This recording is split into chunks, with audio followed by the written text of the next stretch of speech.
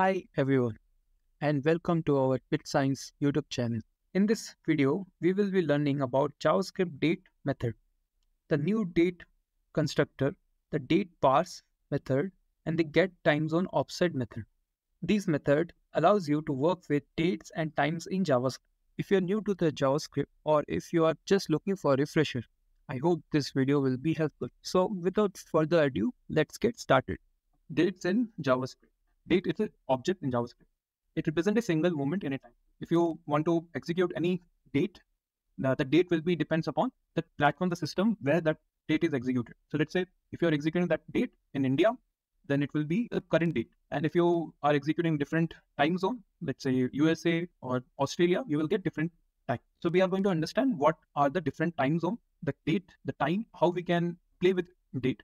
We will also see what are the challenges with date and how we can encounter those. Before that, 2-3 things we need to understand. One is, have you heard about GMT time? Do you know DST time? What are these meaning? Namaste. Welcome to Bit Science. GMT means Greenwich Mean Time. It's a mean solar time at Royal Observatory in Greenwich, there in the London. So the London will have 00 Greenwich time. DST time are daylight saving time. This is very wonderful thing. Daylight saving time are when you want to save some time. DST, daylight saving time, also refers as daylight time or summer time. This is occasionally been used in like more than 70 countries. So if you've heard about Australia, they use it. There are some New Zealand, they use it this daylight saving time. So what it means is when there is a 12 noon, it will change to 1, or sometimes some country change to 2. Why they change?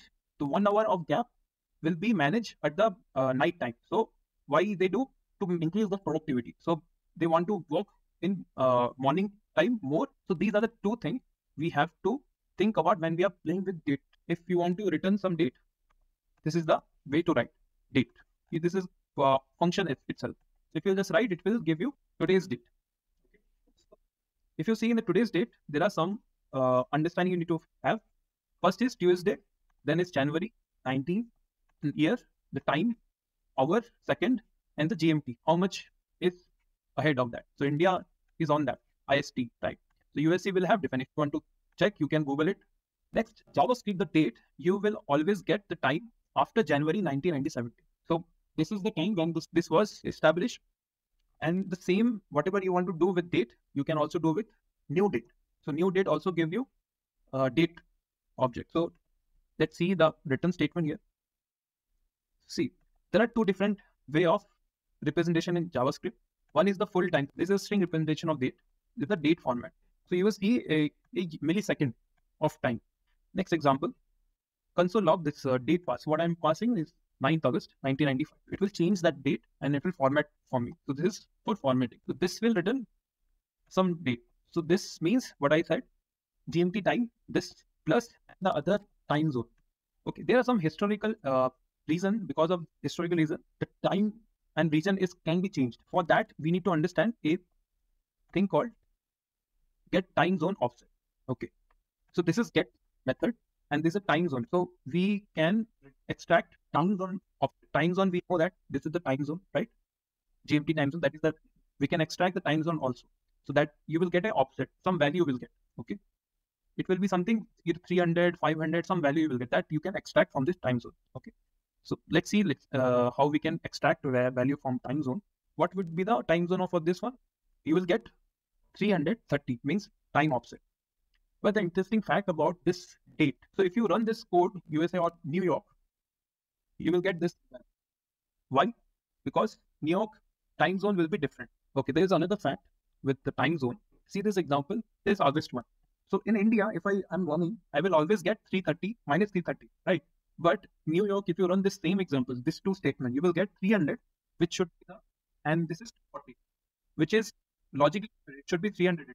This is why, because they follow this DST time zone. All of that, it's adjusted because of that. So in summer, which is 8, right, you will get lesser. Okay, let's see 2 more examples. There are some other historical data like this output.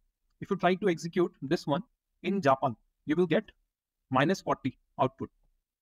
But if you see the same, which is as a Japan, you will get different time offset. Japan one time was invaded by Shanghai. Okay, So when Shanghai was under Japan control, that point they were using different time zones. So after that, what happened? This Shinzo war happened. Okay, and that moment, the time zone also adjusted with that Japan. Because of that, you will see different time zone offset also. There will be many examples like this, which will tell you that time zone offset depends upon the historical data. Date itself is a beautiful thing. When you use the date, you can use many methods with dates. That's all for this video. I hope you learned a little bit about JavaScript. If you have any questions, please leave a comment below and don't forget to subscribe to our channel. Thanks for watching.